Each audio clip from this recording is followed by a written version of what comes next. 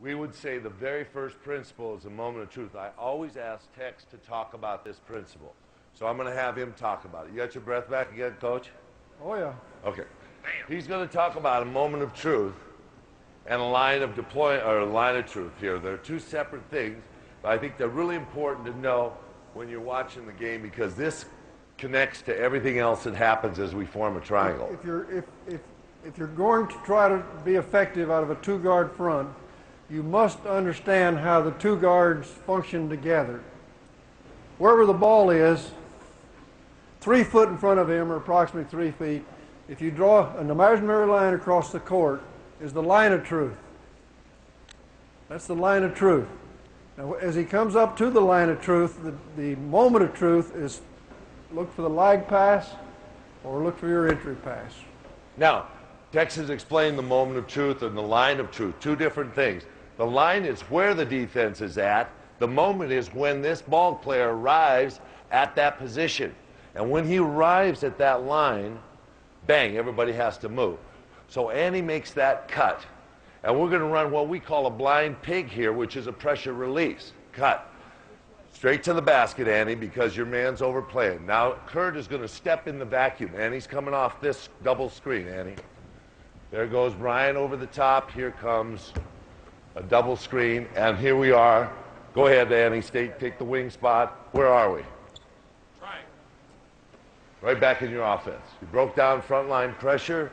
You broke down the pressure the guards have. Kurt could go in, big in, little out, set a pick for Brian to come back to the top of the key. We're looking at the triangle. There's a two-pass to the top, and he's running a rebound screen cut with me.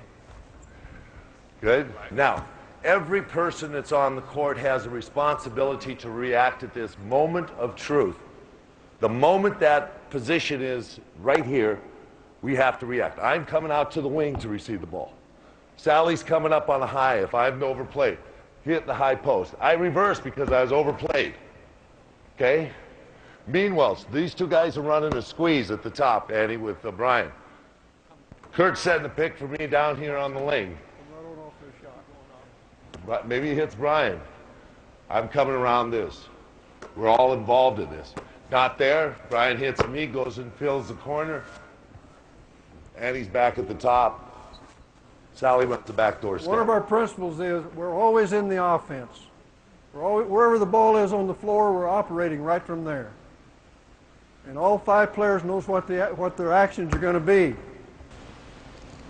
All right, so we've come to a position here where we're talking about moment of truth to get to our breakdown position against pressure defense. All 4 players have to be available. That's one of the principles of a sound offense, Hit the first to one receive that's a open. pass. Hit the first one that's open. I'm the wing, not here. High post automatic, not there. Blind pig, that's always the one we use in a pressure situation. Our easiest one is the very first one that Tex showed you, guard-to-guard lag.